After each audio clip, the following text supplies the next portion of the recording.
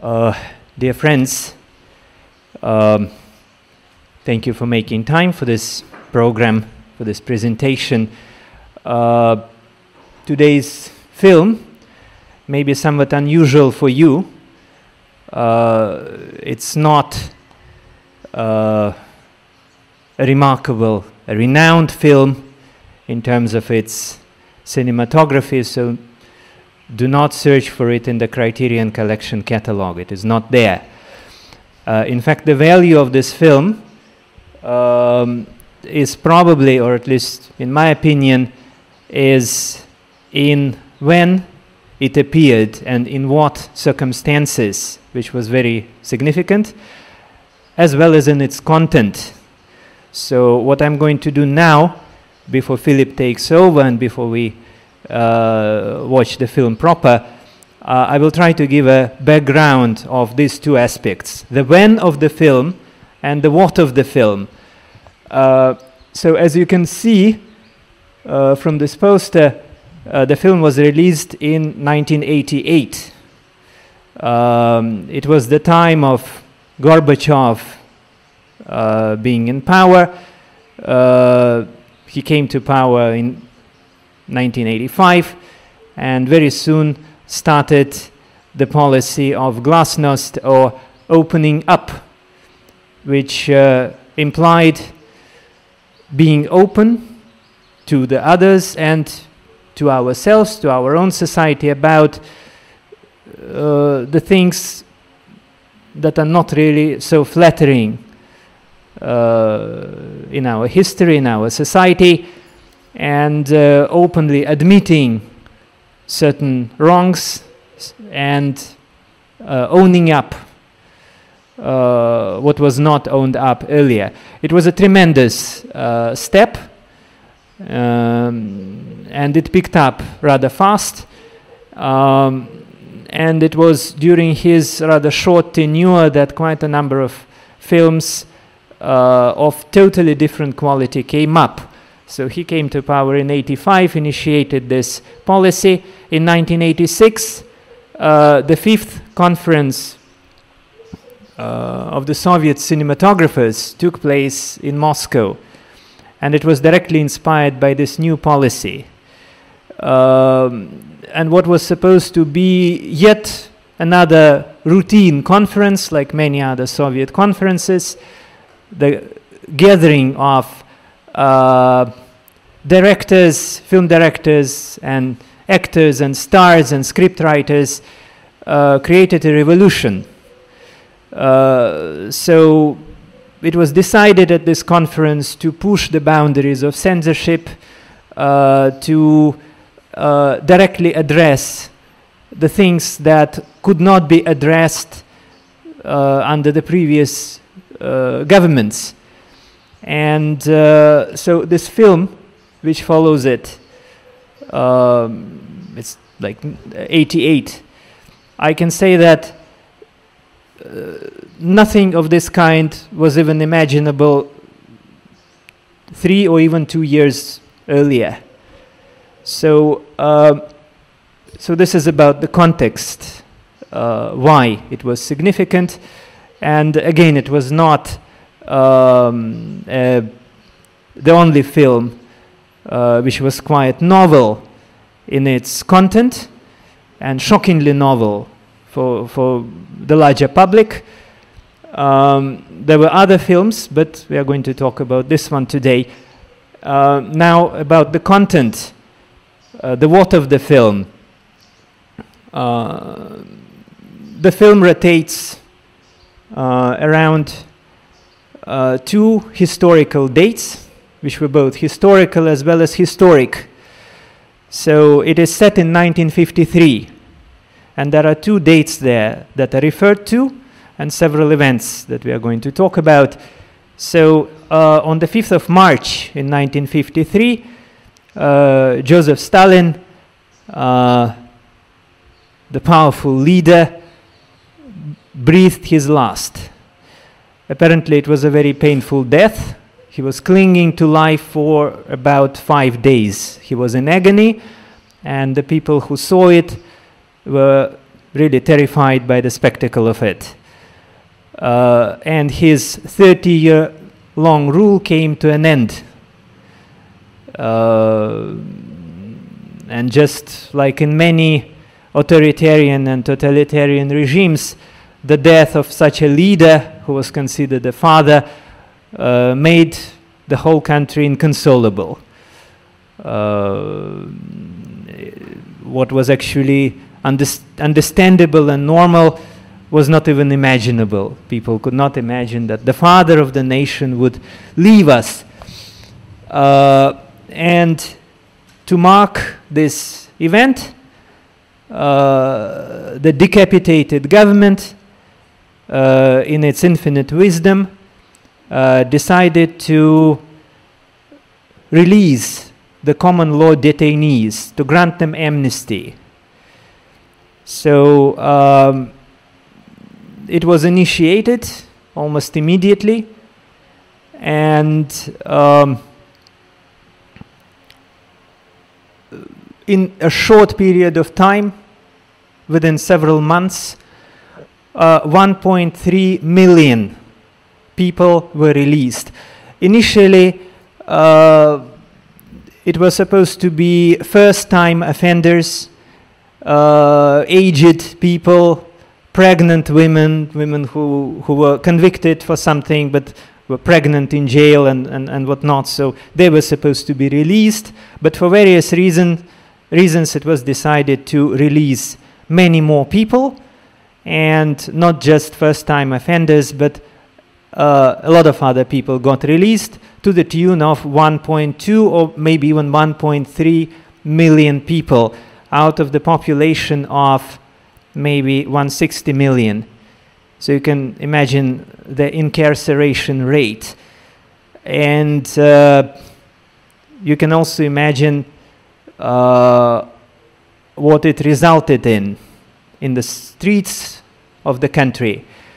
So it immediately created a security and safety imbalance, and there was a significant spike in organized crime, in violent crime, particularly murders and rapes all across the country, these two things.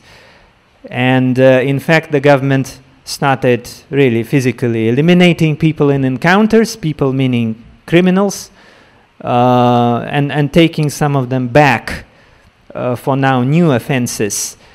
But the damage was done, and in fact, at that time, there were two spikes in organized crime and violent crime. In Soviet Union, it was 1945-46, immediately in the aftermath of World War II, when the country was awash with guns and uniforms, and when criminals had easy access to guns. Everybody, in fact, has access to guns, and criminals impersonated as policemen, they impersonated as army men, and it was hell maybe for a couple of years. And then the second hell came all over the place in 1953, in spring and summer, when, because of this amnesty, enormous number of people were released without much consideration. Now, another important historic event, which is referred to and is directly linked to the events in this film, is the coup and removal of the all-powerful chief head of NKVD, the predecessor of KGB, and the right hand of Stalin, his compatriot from Georgia, Lavrentiy Beria, who, after the demise of Stalin, was deemed to be the de facto leader, who could easily have gotten into the shoes, or rather the military boots, of Stalin. And he was really powerful. He assumed even more responsibilities. He was particularly bloody and the longest serving head of NKVD under Stalin. There were like 5 of them under Stalin, and he lasted the longest, around 15 years, which was remarkable in its own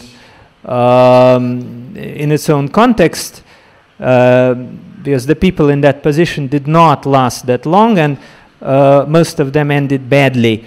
But probably there was some kind of understanding between Stalin and Beria, and Beria was probably foxier compared to his predecessors. But anyway, this apart, he was a particularly bloody person. He supervised the explosive growth of the Gulag system, the labor camp system, which had already been established all across the country, especially in the extreme north, in Siberia, in Central Asia, and under his supervision, in the years immediately following World War II, the population of the Gulag grew from 1 million to 2 million people.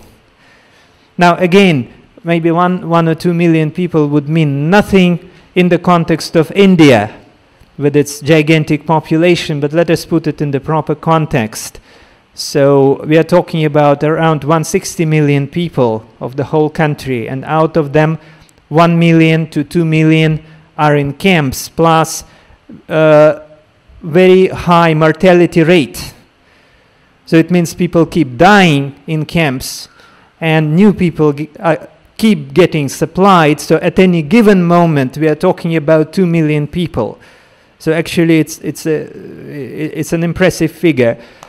And he was the person who supervised and initiated this expansion. And roughly half of this population were political detainees for various reasons. Like political detainees did not at that time really mean that they really did something against the government or against the regime. And it's just that they were charged with something like that. But it was an impressive number, around 1 million people convicted for political reasons, for treason, sometimes absurd charges like, spying for foreign intelligence agencies, all sorts of absurd accusations. And so Beria was removed as a result of a coup on 26th of June 1953. And what we are going to see in this film directly relates to it, and in fact it is discussed by the several characters who are completely incredulous. How can this all-powerful man be out of power? How can he be suddenly the enemy of the people? I mean, we grew up with his portraits, we have been walking with his portraits and posters and whatnot, and suddenly he is the enemy. While others on the contrary understand, yeah, we've been talking about it, we've known it all along, but well, so probably we are talking about the very end of June 1953. The date exactly is not specified, and so Beria was removed. He was so powerful that he was arrested by a group of generals, not just by some guards and minor officers, by the generals and even by one marshal. And when he was condemned and executed, which he deserved, the execution was also, the shooting was also executed by another general, because common guards, common people were not trusted with such a big task. So that happened half a year later, and we are not going to this film does not refer to it. So so these are this is the backdrop, the historical backdrop of what is going to happen. So talking about the film itself, here we have two main characters who are political exiles. And what was this political exile? So very often, the people who survived, the political prisoners who survived the camps, which was not very common, by the way, a lot of people perished in the camps, they were ordered to reside in a certain remote area without any civil rights. They were not supposed to correspond with anybody. They had no right of meeting, seeing their family or corresponding with their family. And they were supposed to work and report to the local authorities, something we are going to see, just to, so that the authorities could put a tick in their register that, yes, so-and-so is present, he is not roaming around, and we are keeping an eye on him.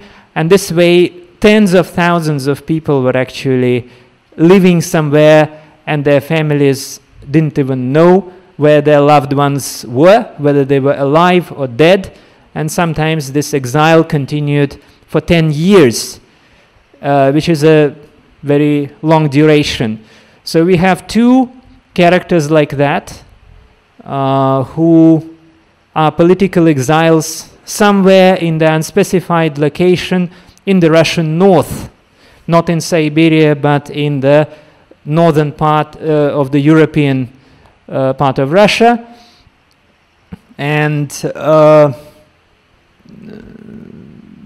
they have to work in a very small village which has a trading station, and their relations, or rather the attitudes of the local people, of the local authorities to them is very clearly negative. We are shown that their life is not really beer and skittles. It is a hard life. Nobody respects them. They're treated as doormats. And in fact, it is not before half into the film that we actually learn their names. Before it, they're introduced by their nicknames to show that they're completely dehumanized. And so in this context, we have the situation that this village is taken over by the recently amnestied prisoners of war, the common law detainees, who established their jungle Raj with their twisted ideas of honor, with their grotesque brutality, and all of it is shown, or at least felt, or hopefully will be felt, even in this audience. And this is the setting of what happens next. The film was shot in Karelia, in the area of Russia, rather picturesque, adjacent to Finland. It was shot over a very short period of time, basically just one season, with very limited number of actors, a relatively low budget film. And it falls into two main parts. So it's 1953, the cold summer, for most of the part. And it's a very short but extremely significant sequence, 1955 in Moscow. From the point of view of this film, a very significant sequence. So I will not take more of your time. Whatever things may come up, whatever questions you may have, maybe we can discuss it after the screening. And for those of you who stay long enough for the discussion after the screening, there may be a bonus from my part. I would like to, if you're interested, I would like to draw your attention to the very end the concluding sequence, which has some very interesting culture-related details and cinematographic details that are very significant. So I'd rather close now. So please, Philippe. When I watched it, I had this impression. There's not a lot of documentation about the movie that I could find. So what struck me a little bit is some similarity with other movies and a very well-known genre. Actually, that's the Western. And so I did a bit of research. And Western was actually a very popular genre also in Soviet Union. So I just introduce you a little bit about this and why. Like Western is a very broad genre. And the similarity, I was thinking, you'll see when you see the movie, with a very well-known classic by Akira Kurosawa, The Seven Samurai. And The Seven Samurai is not, strictly speaking, a Western, of course, but it's very much inspired by it. So Western was very popular, so you can, in Soviet Union, and you can classify it in two genres, two main categories. One is called, usually we call them the Soviet Westerns, really, and the other one was the Easterns or the Osterns. Before I start, like just also, as Alexander mentioned, like this takes place in a pretty remote area. So that's a very common thing in building scenario when you call a story and when you put character in place, which is to put it in a pretty close, actually, even if the space is very wide, and of course Russia is so huge, like the landscapes of the Westerns, but actually where the action takes place is pretty close. So, and people it's not easy to get out or people to step in. So it allows, as a narrative tool, basically, to highlight the relations and the tension between the different characters. You'll notice that. Okay, back to the Western. I have prepared like 5 minutes. There are a few clips here and there. So there's a first clip. Like it's a movie, so 1977. Do you know it, Alexander? I just said the title. Okay. I found the poster quite funny and surprising. So the plot, or what are the really Soviet Westerns? They take place in America, actually. And everything is written in English. It just shows cowboys and Indians, just like the American Westerns. But with some twists, and this one is a bit funny. Пока я им что-то не скажу. Ах, жара, какая здесь жара! Все игра, вся наша жизнь игра. Но в игре бывает удача и счастливые номера. Нет золотой долины, все проигрыш и прах, а выигрыш мужчины в отдельных номерах. Играйте, но не для наживы, а на весь кураж, и номер счастливый будет ваш.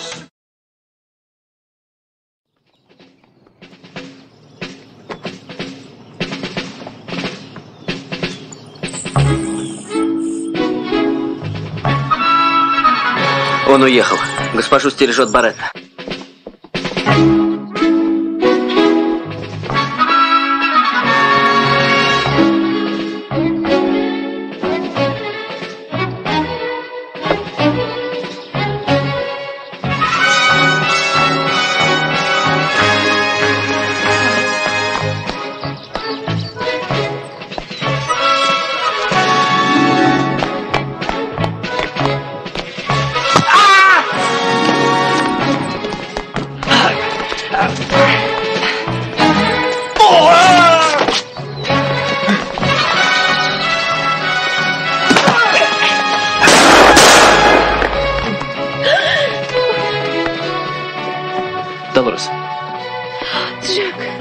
Извини. К сожалению, я не смог тебя предупредить о своем визите.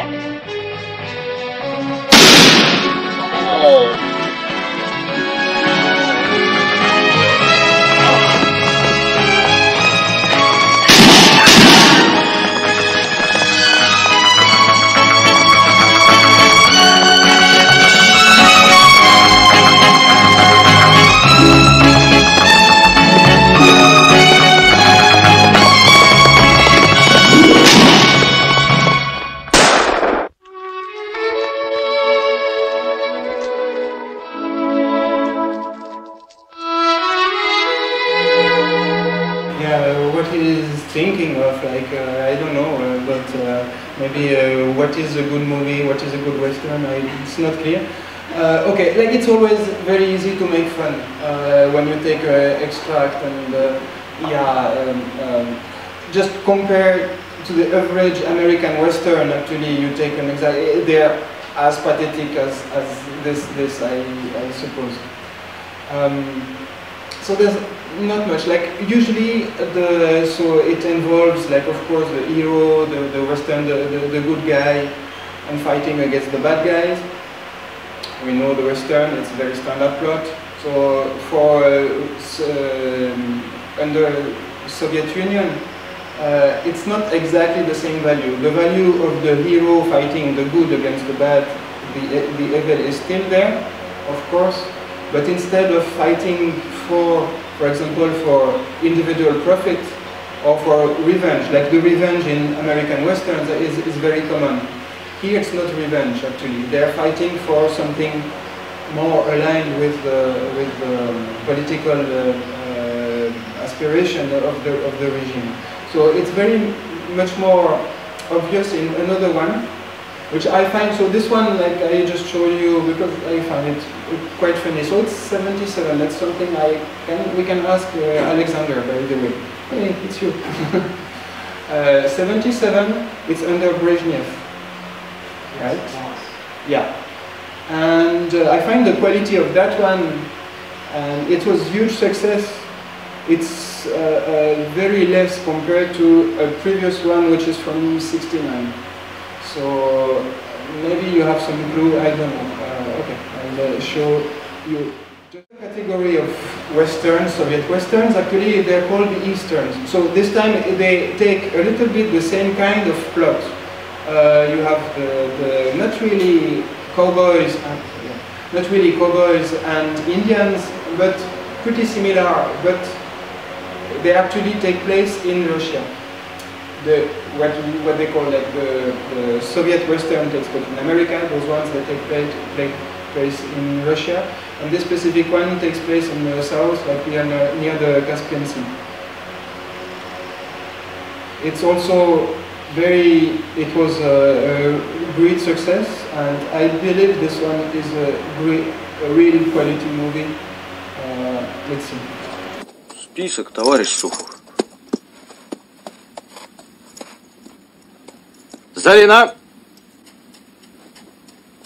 Джамиля, Гюсель, Саида, Хафиза, Зухра, Лейла, Зульфия, Гюльчатай, Гюльчатай!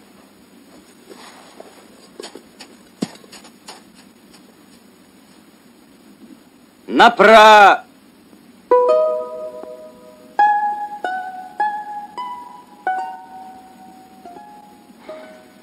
За мной, барышни.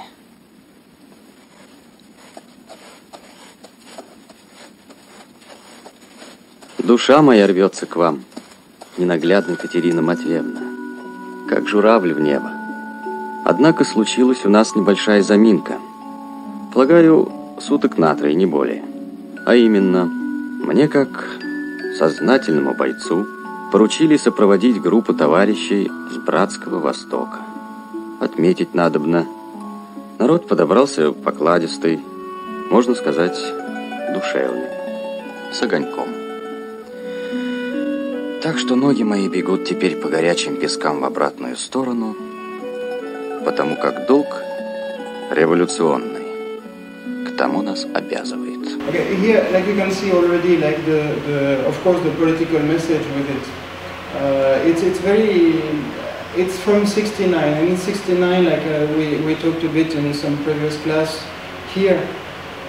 In US, there was something called the New Hollywood in that period, which started and which also revised completely the format of the Western.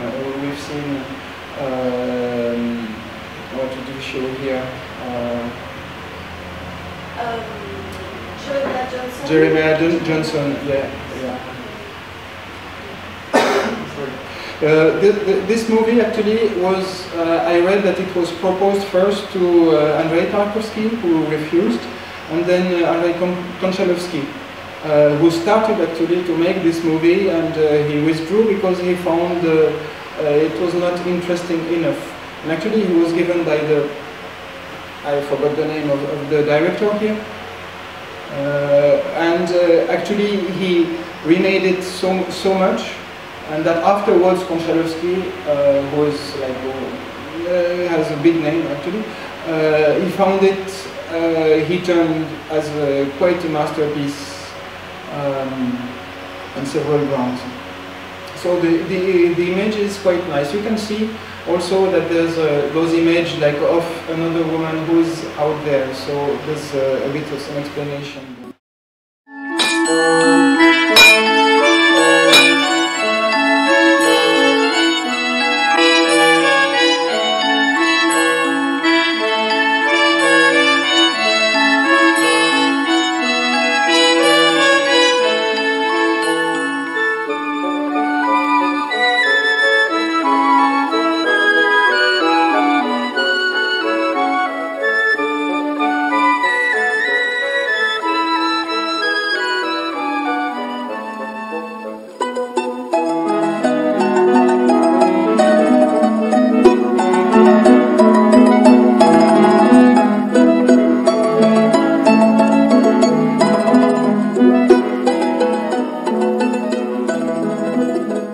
Yeah, that was just a dream. So he was dreaming with his wife who is away, and then basically he's going home. That's the story. That was the nice Russian lady, and all the other ladies. Those are the ones that you've seen in the clip before, like under their burqa or whatever, very colorful and all. And the guy is dreaming, and actually, of course, lots of adventures. Well, also, like, okay, you can see like the hero here. So he's not really a cowboy, so that's why it's kind of Western, but like a very, in really broad sense. But the hero has, of course, like he carries with him all the values and of the revolution. Like the symbol, it's funny, like the symbol of the hammer and how do you say? Sickle, like. And how very nicely and put it so poetically and put in a funny way here. He's dreaming of revolution, like, and he has this value. He's so strong. That's his value. So that compared to the Western, where the values of the cowboy, like typical John Wayne thing, somehow they're pretty similar. Like he's the righteous, strong character, like he's sure of his values and all. And of course, here you have the political message with the revolution, and which can be. Okay, basically that's it. So that movie that we're going to show is not really a Western. But it takes actually quite a lot of things from this genre. Like it's really historical, like Alexander really explained to us. It's 1950s, so it's nowhere near where the Westerns are. But the construction and the way it is made, I think it borrows a lot from Western.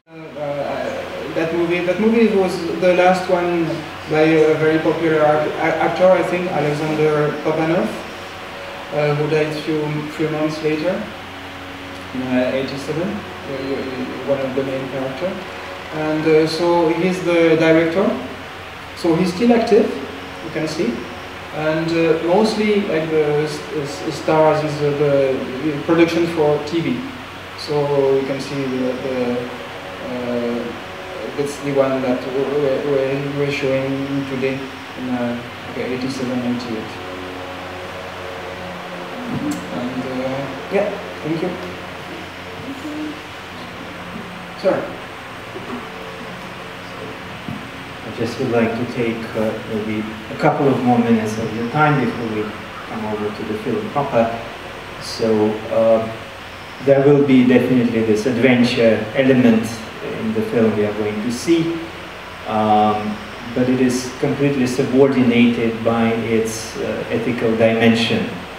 And the main theme of what we are going to see, and this is what I would like you to also concentrate on, and I really hope that it comes across and you're able to feel it. It's the moral dimension of it. It's a film about human suffering. It's a film about loss and the pain of loss. It's a film about people who are actually loyal citizens, but they're completely squashed and destroyed by their own system, not by some invaders, not by some fascists, but by their own system, which makes it even more painful. There is this legal, in the legal jargon, there is this expression, breach of trust. Sorry for this example, but suppose if a rape happens, it is one thing, but if the rapist is one's father, it is not just the physical damage which is done, it is the breach of trust, because the father is supposed to be your first and main protector in life, and if a woman loses this protector, a lot is lost along with it. So I would say the people, including the two main characters here, and the millions of people like them, actually experienced this breach of trust, where the system that they worked for, and both characters here are not some kind of dissidents, and are not some kind of anti-national elements, but they're labeled enemies of the people because of absolutely absurd charges. They experienced this breach of trust, and there was absolutely no platform for them to express what they felt. And the main emotional theme would be the theme of injustice done to the people by their own state, by their own system, and complete absence of this, of any system of redressal, any system of compensation or whatever. And this is what I would like you to concentrate upon, apart from the adventure element which is also there. So thank you for your attention. Yeah, no, thank you to bring it to my perspective.